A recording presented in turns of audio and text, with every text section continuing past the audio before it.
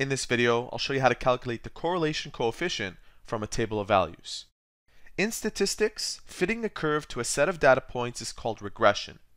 The fitting of a straight line to data points is called linear regression, and that's what we'll be doing in this example.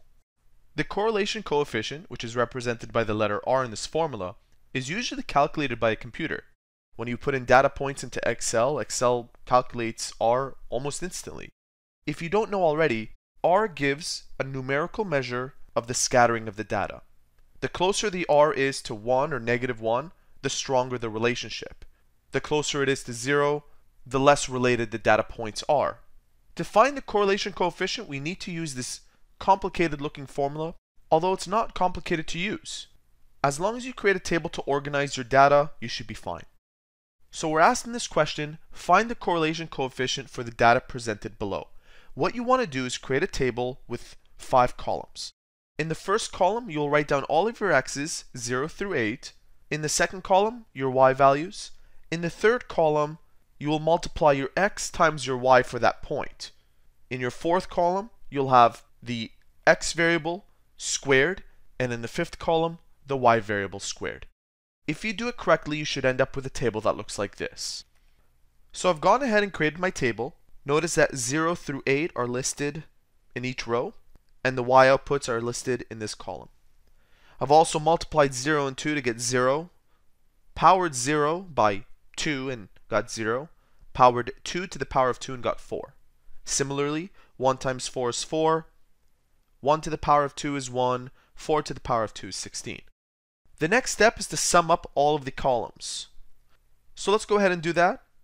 0 plus 1 plus 2 is 3, 6, 10, 15, 21, 28, and 36.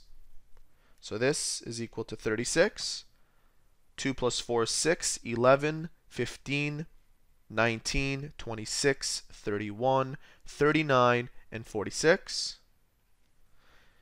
I'll use my calculator for this column, and if you do it correctly, you should end up with 219. I'll use my calculator for this column as well. Once again, you should end up with 204. And adding all these numbers up gives you 264. So this number right here, the 36, represents the sum of x. Now remember your formula. The sum of x, we just found this part. The sum of y was 46. The sum of xy is 219. The sum of x to the power of 2 was 204. And the sum of y to the power of 2 was 264.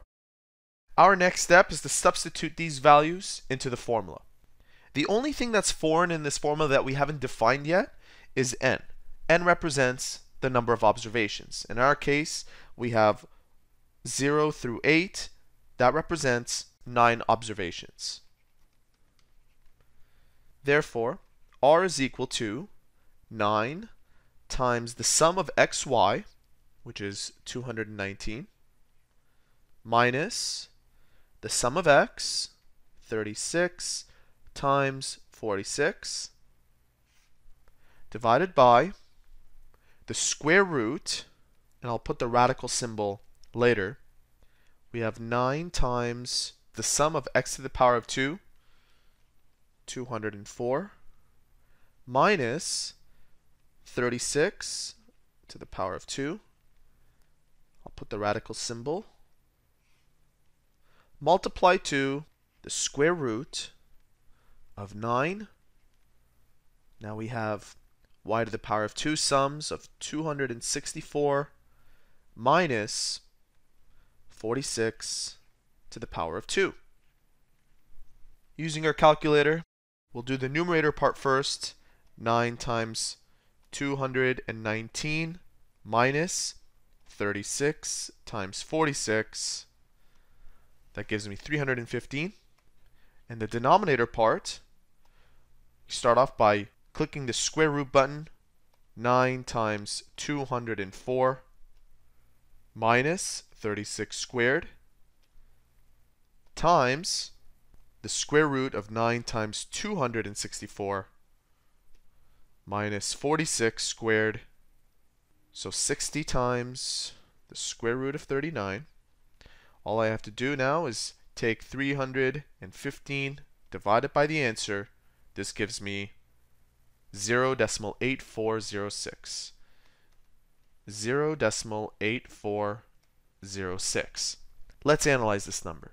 As mentioned earlier, the correlation coefficient can vary from +1, which is a perfect positive correlation, through 0, no correlation at all the way to -1, which is a perfect negative correlation. In our case, we have r is equal to 0.8406. That is a strong positive correlation. And so there you have it. That is how to calculate the correlation coefficient from a table of values.